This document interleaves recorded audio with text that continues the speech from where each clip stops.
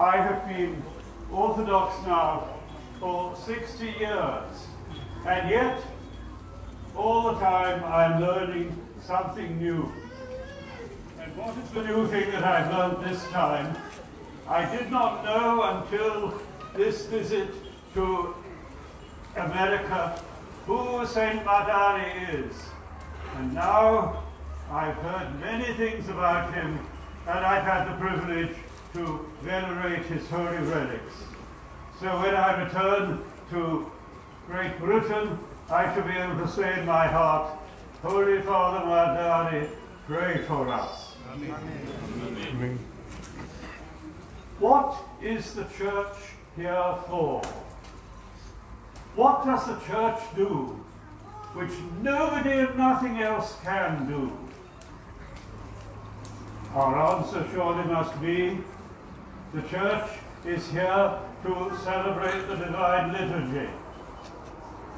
All the other things that the church does have their foundation in the Holy Eucharist. This is the life-giving source from which everything else proceeds. This is the sure foundation on which all the life of the church is based. And we may ask in the same spirit, what is the most important thing that a Christian does? And the answer surely must be to receive Holy Communion at the Divine Liturgy. That is the reason for our existence as Christians, that we should share in the blessed sacrament of Christ's body and blood.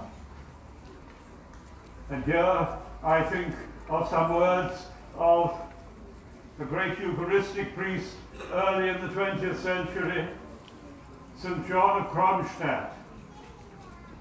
He says, when you receive Holy Communion, be as sure in your heart, be as sure as the fact that you now breathe the air. Be sure that you are also receiving the body and blood of Christ. As you come to Holy Communion, say to yourselves, as surely and as clearly as I breathe the air, that so surely and clearly do I receive into myself the body and blood of Christ. This is the supreme moment of our encounter with our Saviour, when we come to receive the Blessed Sacrament.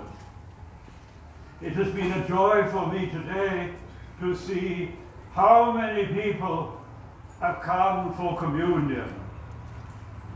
30, 40 years ago, often at the celebrations of the Divine Liturgy, very few people came to receive the sacrament, perhaps just a few children.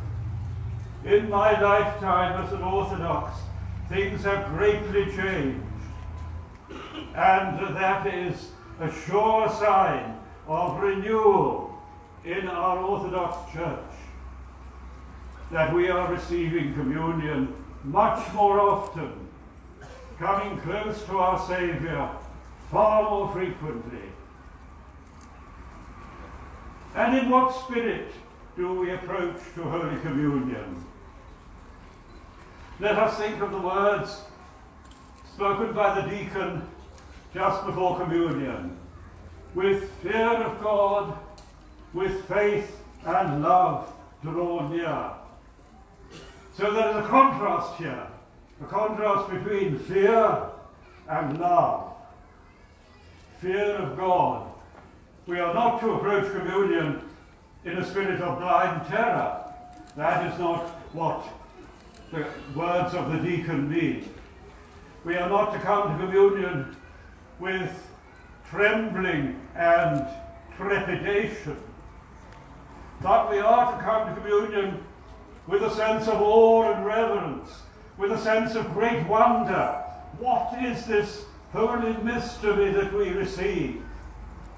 Communion should be frequent, but it should never be casual. You should never take it for granted. The other day somebody said to me, oh, I shall be going to the liturgy, so I might as well have communion. That is not the right spirit at all.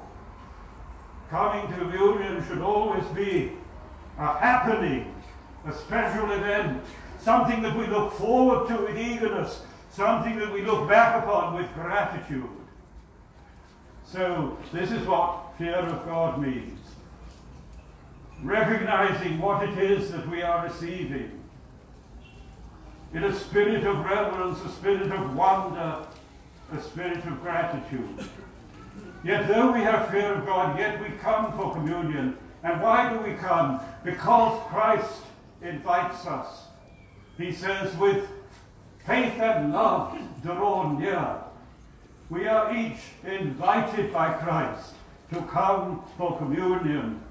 And let us respond more and more deeply and with far greater gratitude for this invitation from our Lord and Saviour.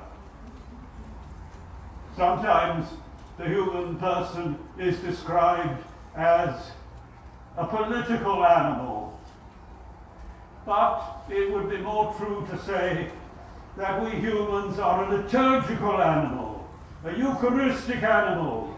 We become truly human and truly personal when, with fear of God, with faith and love, we approach for the Blessed Sacrament.